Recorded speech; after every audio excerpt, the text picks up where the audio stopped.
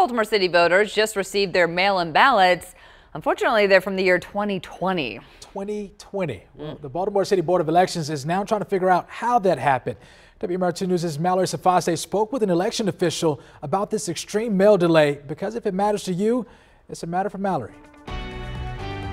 Mail-in ballots are supposed to be prioritized, but for a block of homes in Southeast Baltimore, theirs came late, nearly 2 years after they were supposed to be delivered.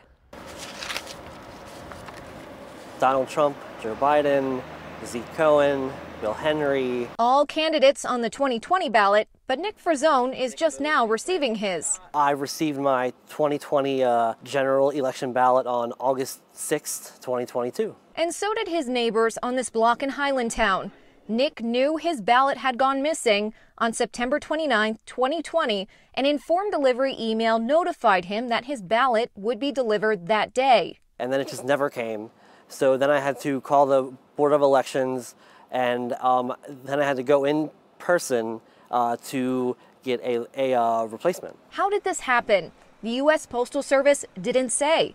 A spokesperson declined our interview request and said on August 5th, a tray of undelivered mail was found in a Baltimore facility. The tray's mail was from year 2020 and contained what appeared to be 26 blank ballots mailed from the Baltimore City Board of Election to addresses with a Baltimore zip code.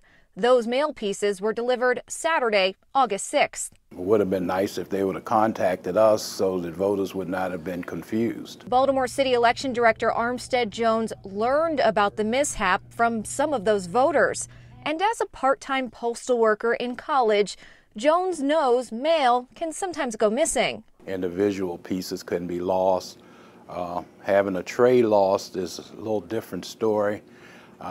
Has to be sitting somewhere around somebody, and somebody needs to look and see what it is. He said the State Board of Elections meets with USPS on a regular basis to discuss any issues, and this one will be addressed. And if, for some reason, you don't receive your mail-in ballot, to contact your local Board of Elections for a status update. If it gets down to the wire, head to a local polling place. They will give you a provisional ballot to fill out, and then if we do discover that there is a ballot here from you, then the first one will count. A third of all votes in the primary came from mail-in ballots, proving many voters prefer this convenience. Nick, however, said it's not worth the risk or the wait. You know, it's supposed to be easy to vote this way, but when the post office just misplaces them, we can't. Do you think you'll ever go back to mail-in voting? Probably not. You know, if there's like another pandemic, I will get a hazmat suit and I will just go in person.